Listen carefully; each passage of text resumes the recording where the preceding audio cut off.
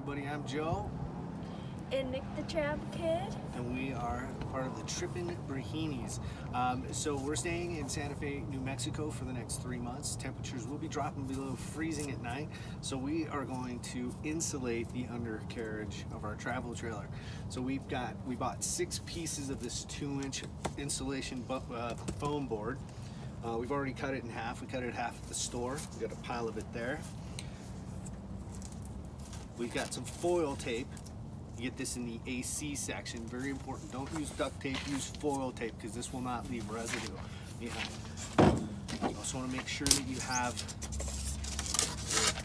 a razor knife and a fresh set of razors and a warm cup of coffee.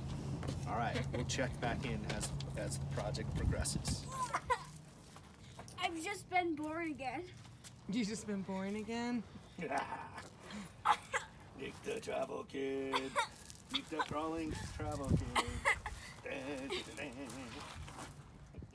Okay, everybody, it's Julia here from Trippin' Brahinis. We hope you've been following our project and you're watching till the end.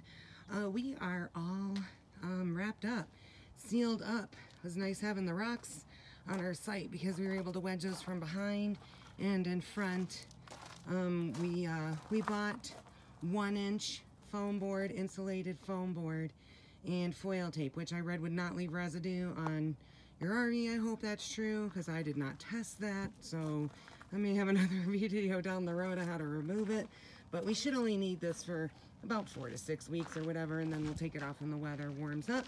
But we bought 6 sheets of it, 4x8. We only actually ended up using 5, and we have a 30-foot tow trailer, so I'll probably put the extra pieces underneath our mattress since we are open underneath our mattress. That'll insulate it and keep moisture resistant and all that. But you can see that our slide we're all taped up, we're all sealed up. We're just going to do a little bit more insulating around our actual valves just to keep those gates from freezing up. And then I saw somebody else that just shoved some extra pieces of the insulated board along the side of their slide.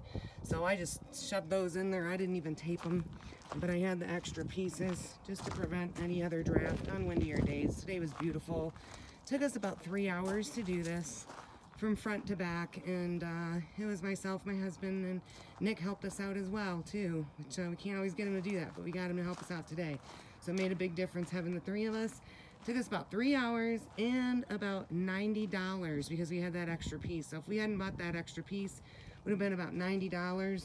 So we will see how that does for us tonight and keeping us warmer once the sun goes down, keeping our tanks from freezing, and I will let you know how it goes. If you love this video, please like us below. We would love if you would subscribe to trippinbrahinis.com.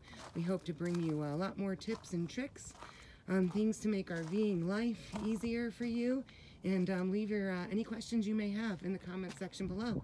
Have a great day and thanks for watching.